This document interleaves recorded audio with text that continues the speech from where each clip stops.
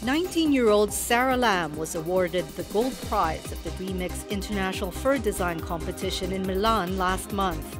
Surprised and excited because I'm the first time enter international competition. Compared to the other contestants, more focused on the silhouette and the color, but my design is more focused on the silhouette. I use the pattern and the color to show my film. So I think this is, and the pattern is quite attract the judges.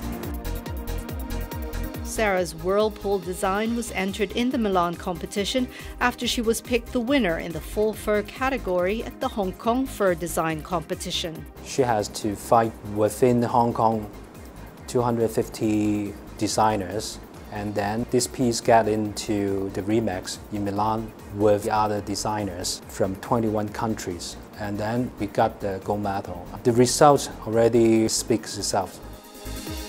Now in its 25th year, the design competition is organized by the Hong Kong Fur Federation to help local companies move from exporting to developing their own brands. We got great potentials. Today we have great designers, even the local famous Hong Kong designers working closely with us. So we really want to make our products more characters.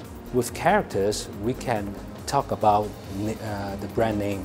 Hong Kong is the world's fur trade hub, handling 70% of global fur products. Exporting to Western markets has long been the mainstay since the industry was established 30 years ago. Now it's shifting its focus on retailing, with the Chinese mainland set to become the top fur market. It's very important, especially for the China market, I would say. That's why we have Michelle Fur as our brand. There are very big competition also in China local market. In order to be able to distinguish ourselves, we must create a brand image. That's how we could maybe make ourselves different. The Hong Kong Fur Company collaborated with Sarah to come up with a winning design. The black and white contrast has also created a good image, good impression, and also the swirl pattern. We thought it's something different, because usually with our garments it's vertical cut or horizontal cut. So I thought, oh, this is circular, maybe something different.